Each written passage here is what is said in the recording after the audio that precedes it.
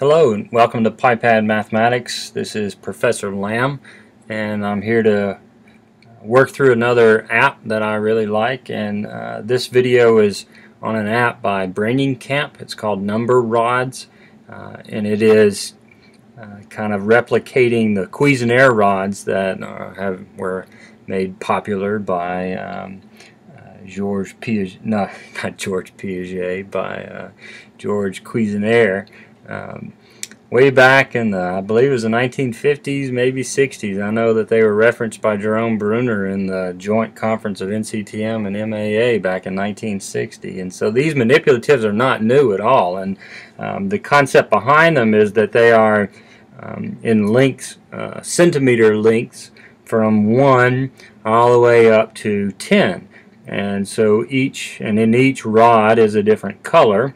And you can then make references and do comparisons, and you can do everything from adding, subtracting, multiplying, dividing whole numbers and fractions with these number rods, or these Cuisenaire rods. And this app, just a general introduction to it, you take a rod from the left and then you place it onto your board. Now, by placing it onto the board, you can have your square grid or you can have no grid.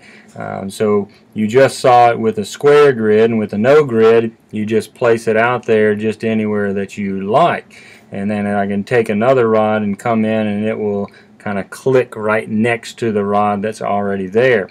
And we can do different comparisons. Say we can find out how many of these white ones fit into the orange one. And now or one thing that is important that you should focus on when you're teaching mathematics with this app is that you want to hand students some equivalent to these rods in front of them, so they can have Cuisenaire rods, or they can have cutouts of these rods in paper form in front of them, and you want them to explore. You want to see the comparison between this kind of darker green rod versus the orange rod. How do they relate to one another? How does the white rod relate to the dark green rod? And by these explorations they start building an understanding of the actual rods, and then having a better understanding of the number concepts that are built upon are built using these rods. And if you noticed just a second ago, if you double click on a rod, it actually, or click on the rod, it turns it from vertical to horizontal or horizontal to vertical.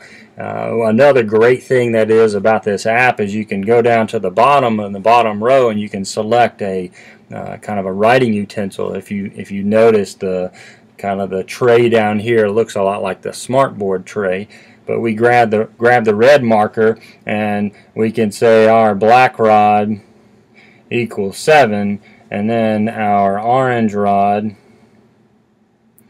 equals 10, only if the white rod equals 1. If the white rod is our whole, then the orange one is 10 and our black one is 7. Of course, I can erase all of that, erase the whole thing. Let's see. I'm sure there's there's a clear all. Do you want to delete all the drawings? Hit clear. So there's a clear all button, or you can press and hold down the eraser to erase all the writings. But what if I were to say that the black rod equaled 1? Now, if the black rod equals 1, then our white rod would equal 1/7. And now, if that equals 1/7, then the orange rod would equal 10/7, or 1 3/7. And so this is an element of, when I say 1 3/7, let me erase that last thing. I'm going to close my marker.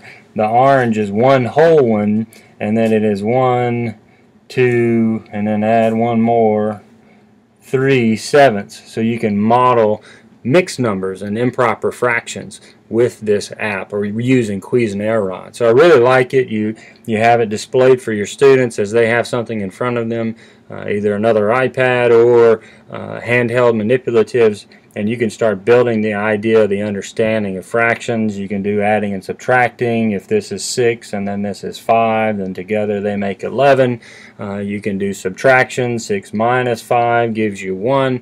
There's a number of different activities that you can do with this app and these rods, and I really like them. So thank you for watching. This is PiPad Mathematics, and I am Professor Lamb.